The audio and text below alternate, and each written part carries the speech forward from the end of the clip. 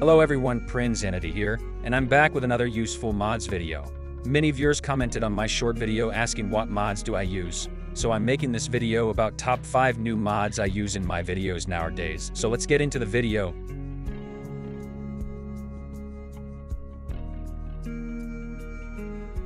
So the first mod is called AK-47.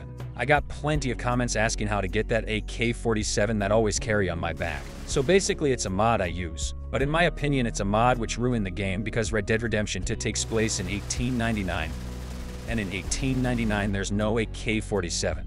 Using AK-47 make game feel like some futuristic game. So the second mod is called Bank Robbery. After completing the game 100%, we don't have anything to do in-game. But after installing this mod, you can rob banks in all towns and cities. If you've ever pointed a gun at a bank teller in vanilla and then been highly disappointed that nothing happens, this mod is for you. Now you can force them to open the vault, after which you can silently crack or blow open the safes containing lootable money and gold. Get into the bank and you will get instructions how to rob the bank. Follow the instructions and rob the bank. It is fun and you can play for hours. I don't know why Rockstar Games don't add these features, but modders work hard to make them more enjoyable. Now let's get into another mod.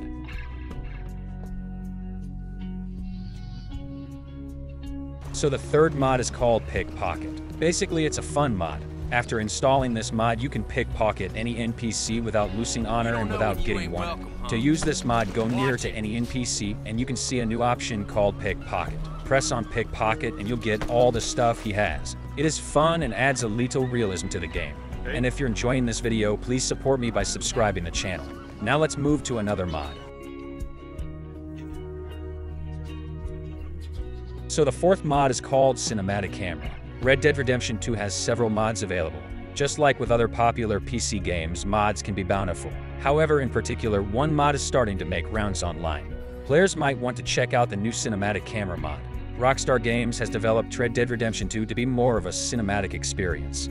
There are plenty of cutscenes that settle players into a new thrilling mission for the campaign narrative. However, if you want a new look into the game during these moments, then this mod will give you different shortcuts. Essentially, these shortcuts are mapped onto your keyboard, in which case you can toggle between the different presets. You'll have the standard developed camera positions for the game along with modified versions.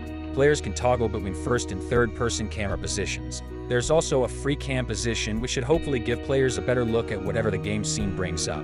Now let's move to last mod. So the fifth mod is called Banking the Old American Art.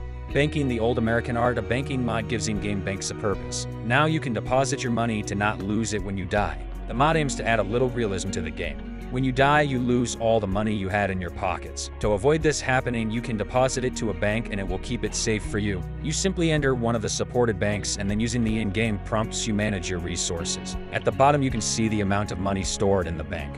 So that's for today. Hope you enjoyed video. Don't forget to subscribe and thank you for watching.